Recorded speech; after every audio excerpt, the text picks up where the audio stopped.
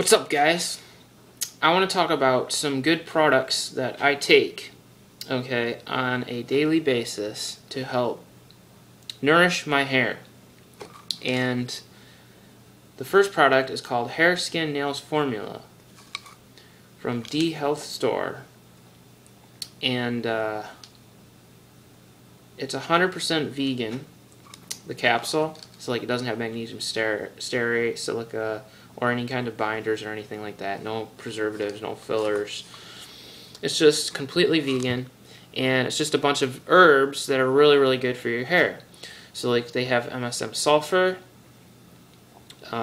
Bringraj, I don't think I pronounced it right, Foti, kelp, rosehips, gotu kola, moringa seed, alfalfa, red raspberry leaf, pumpkin seed, dulse, rooibos, and cayenne pepper.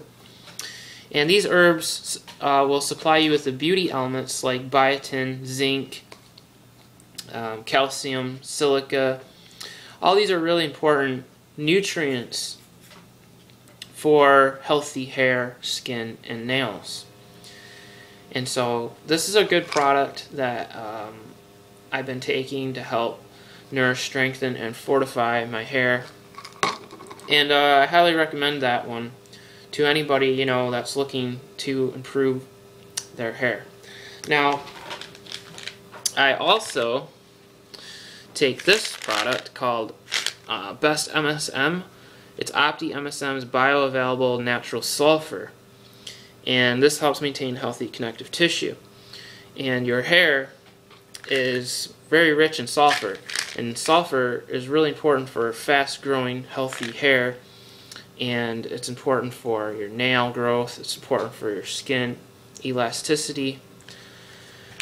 And so I take this every day, and your hair, and your nails will grow really fast. Just trust me on that. So sulfur is really, really good. And these are the two good products that I take, okay, to give my hair a lot of good nutrition. And what I take to help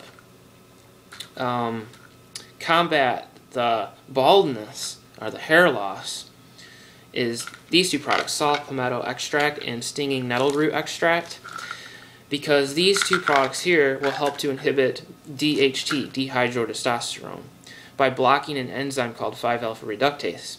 Now what 5-alpha reductase does is it basically is the enzyme responsible for taking your testosterone that your body produces naturally and converting it to its more potent form, dihydrotestosterone. Now dihydrotestosterone does serve an important purpose in your body, so you don't want to totally eliminate it, but you don't want so much of it either, especially those that are genetically predisposed to male pattern baldness.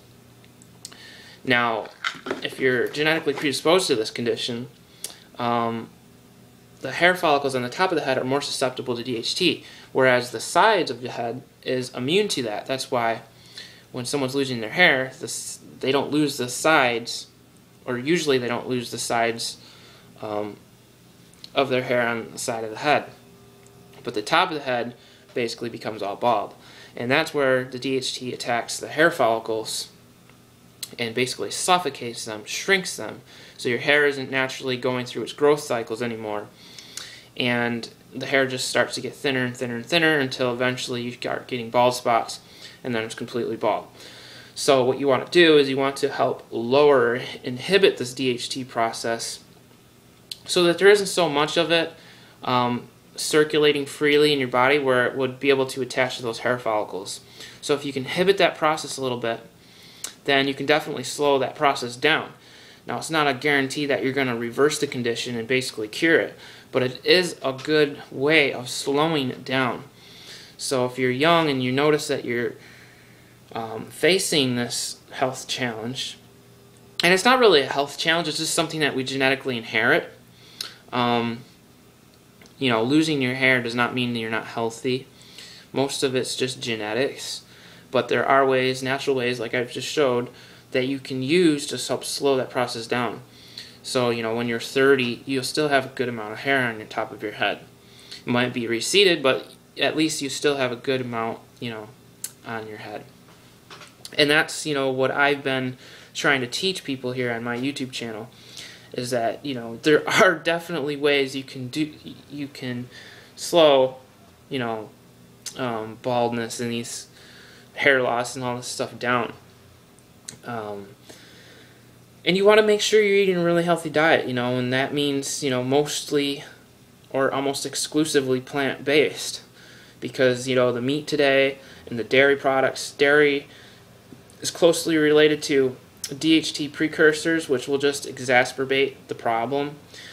Meat has got a lot of hormones, and even if it's grass-fed meat, it still has a lot of hormones, so that can create a hormonal imbalance. So you just want your food to be going in and going out. You want to be absorbing your food, getting those nutrients that you need. That's why I recommend people consume a lot of green smoothies, because it's got a lot of good vitamins and minerals, and that's all really important for your hair, your skin, and your nails.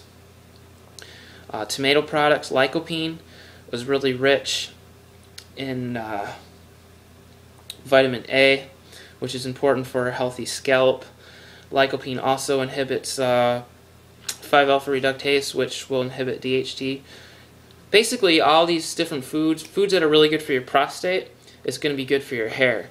So like pumpkin seeds, tomato products, green leafy vegetables, just any types of nuts like almonds. Almonds are actually very rich in beta-sitosterol, and beta-sitosterol is important for inhibiting DHT. So like even avocado, it's got a lot of phytosterols and things like that, which are really good for the prostate, which has also been shown to be good for the hair. So there's all kinds of things you can do and take, natural herbs and foods that you can use to help slow that process down. So hopefully this video has been, an encouragement to anybody out there facing this problem.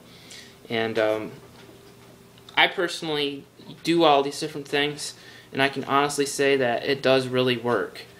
And believe me, it's much better to take things like this that are safe, they're natural, they're herbs, they're vitamins, minerals, whatever.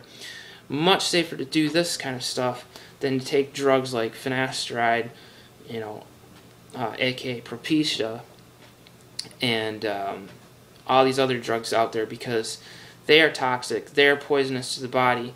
They will cause a lot of side effects, and they'll cause a lot of sexual problems. So just stay away from the drugs. You don't need drugs. Take natural, safe herbs, because there's been a lot of studies showing that herbs they work.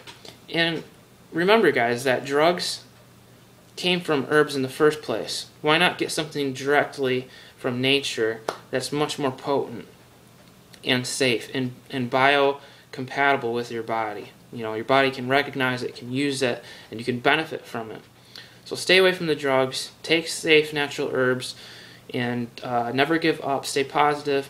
And if you like the video, please favorite, like, subscribe, and I'll see you in my next video. Bye.